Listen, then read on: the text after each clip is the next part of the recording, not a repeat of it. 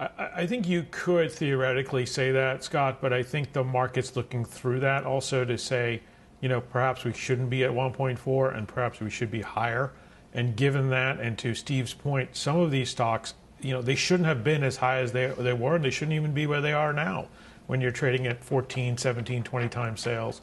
I think there's other parts of the market that are investable, and I think investors are starting to be more discerning, given that if rates are going to go up and we're going to see some more opportunity in other areas where there is going to be earnings growth, and we're going to actually, so the market today is telling you, we're coming out of it, but it goes back and forth, and I do think that, to Liz's point, we were overinvested. There were a lot of investors. This was a very crowded trade.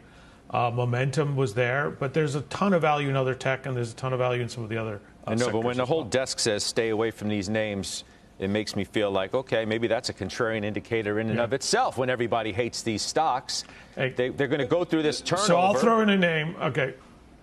But I like one stock that trades on sales is Roblox, right? I mean, I don't consider Roblox in the same category as some of those because you actually have innovation there. You have something that's unique and you have a moat around your business. I think that is something you want to look for. So you could catch a falling knife in some of the others. And, a thing like Roblox that's come down over 20%, if you haven't nibbled, it could be a chance for us to get more of it. I mean, I'm looking at Roblox right now, and assuming I'm looking at the right information, I mean, that's 39 times sales. That's still expensive in the kind of world that you all are talking about. And by the way, it's not like Sarat, every other name on the list that I read you, and I didn't even finish the list.